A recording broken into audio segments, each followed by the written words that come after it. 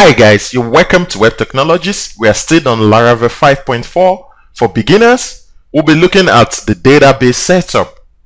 Whereby we'll be creating a database specifically for MySQL. We'll be creating a new user and we'll be migrating the tables, and we'll be showing you how to actually look that up in the MySQL workbench, which is exclusively for the Linux environment Ubuntu. If you're using Mac, you can use the SQL Pro. So I'll be moving right there to have a project structure where we have a project, right, called new project. I'll be using this project all through this particular tutorial playlist.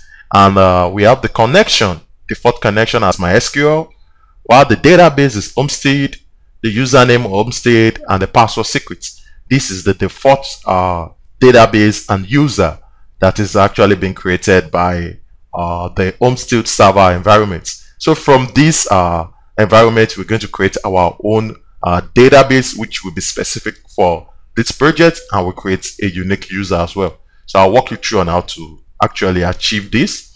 So we're going to go to the terminals, where I'm going to actually change directory to my project, and I'm going to actually make a Vagrant up, and I'm going to hit the Vagrant box of this project right in the Vagrant box. So let me quickly change directory to Laravel project.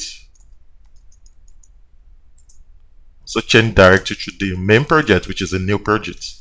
So all Laravel projects will sit in the Laravel project folder. From here, I'm going to issue out a Vagrant up to start up my server.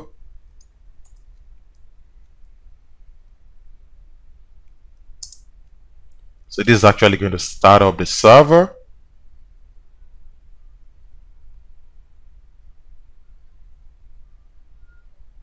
Alright, we have our server started up. From here, I'm going to actually move to the Vagrant box. So we're going to issue out this command Vagrant SSH. So it's the Vagrant box.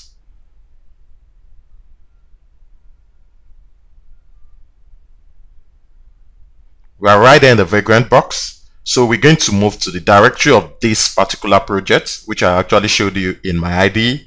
So I'm going to do the change directory to code. It's actually sitting in the code, and called the new project. That's fine. So from here, I'm going to actually issue out a command where we're going to be signing into the MySQL, and we're going to actually sign in using the Homestead as the user and with a password of secrets. So I'll actually run this quickly. MySQL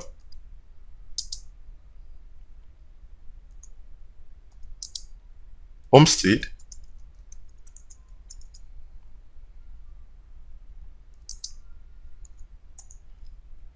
just this way. So it's going to ask me for a password, which is secret. Right then in MySQL, now we're going to create a user, which will be unique for our database. So we'll be creating a user of root. So let's create another user. Let's create a user. Let's call it blog user at localhost identified. I'll try to give it a password now.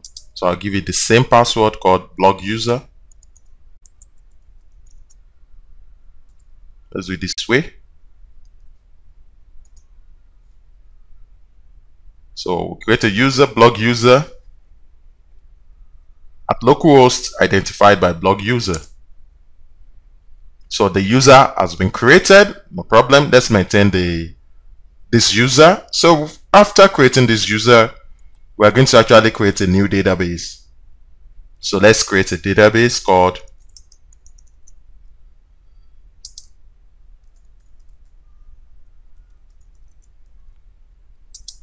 called blog. So just going to mimic that.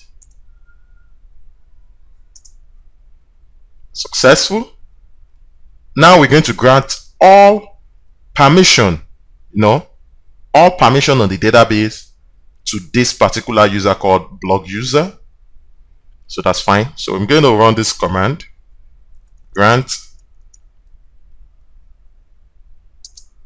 all on, what's the name of the database? Blog. Grant it to the name of the user, which is blog user.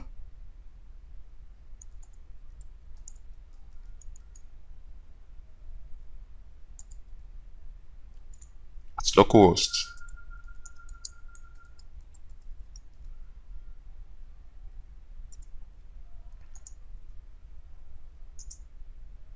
Now that's been set appropriately. Now we have a database called blog user, blog rather, and we have the user called blog user.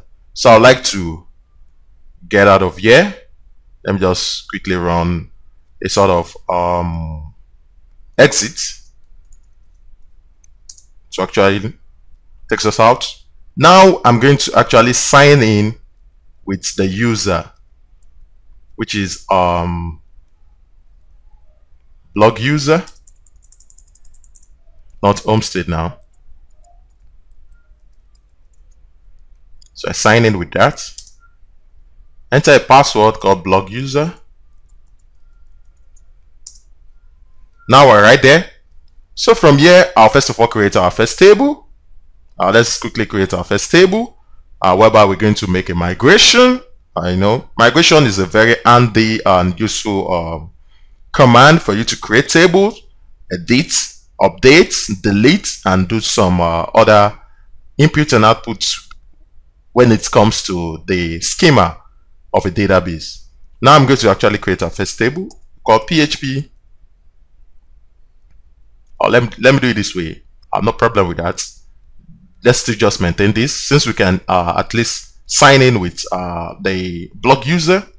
Let me just log out from here, go straight down to our project structure,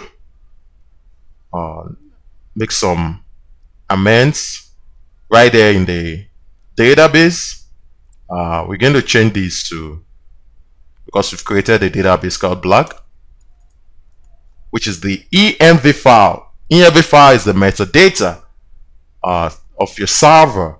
Right there in the project structure, you have the env file always in your project. Anytime you make a Laravel project, you have your env file somewhere there. So you can easily make amends to your connection. The default connection is MySQL, but the database, now because we've created a database called blog, we're going to change the username, which is blog user, and we also change the password, which is also blog user. Save that. Right inside the migrations, we have some tables that have been created by default. I also created one during the course of my tutorial. The first table by default is the users table that actually contains a simple users, whereby it takes up the ID, the name, email, password of a user. And we have the public function down, which actually reverses the migrations, thereby making a sort of undo. When the users table exists, it's going to drop this. We also have for the reset table, just to reset the password. And I actually created one for the musicians data. We actually call on get the musicians data from a database. We actually use SQLite for here, but we are actually using MySQL for this particular tutorial connection. So you can actually look at the connection right there in database, the config. That's in the config, you have the database.php file where you can actually set the connections based on which type of connection you want. We have the SQLite here, we have the MySQL, I have the Postgres. actually chose MySQL. So you change that over here when you have the default DB connection to MySQL. That's fine. So right inside this particular project, that's when we're going to make a migration. So I'm going to actually go back to the terminals. So I have the Vagrant new box still in the new project directory of this particular project right on the Vagrant box. So from here, we're going to actually issue out, create our own kind of migration, and we're going to actually migrate it to the database. So that's what we're going to do since we've changed the settings over there. So let's quickly create our migration. PHP artisan. We're going to make migration. We're going to create a table. So we're going to create, going to call it, let's call it blocks. Instead of using block, let's add the S, blocks table.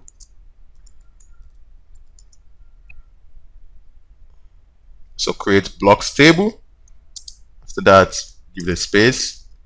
We call on the table we want to create, call it blocks. That's fine. We close it out there. We create our migration, the blocks table. So we can easily see that in the migrations folder right there. And let me do a refresh to the file tree so that we can be able to visualize the blocks table. This is over here. We have the blocks table. That's the blocks, increment ID, and the timestamp and so on. We can easily probably add a field. Let's add a field called table.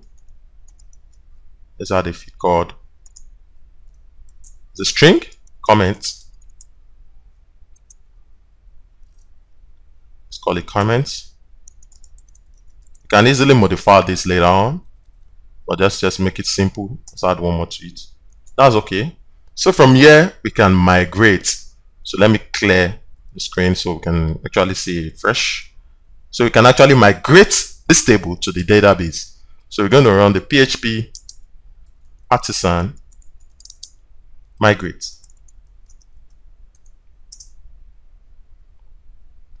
Fine, it's migrated the users table, the password reset table, the musician data one table, and also it's migrated the blogs table.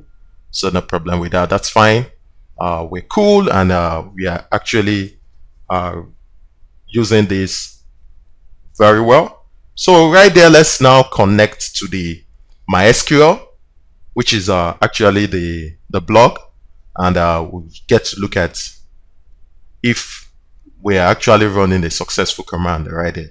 So we enter the blog user, which is also blog user.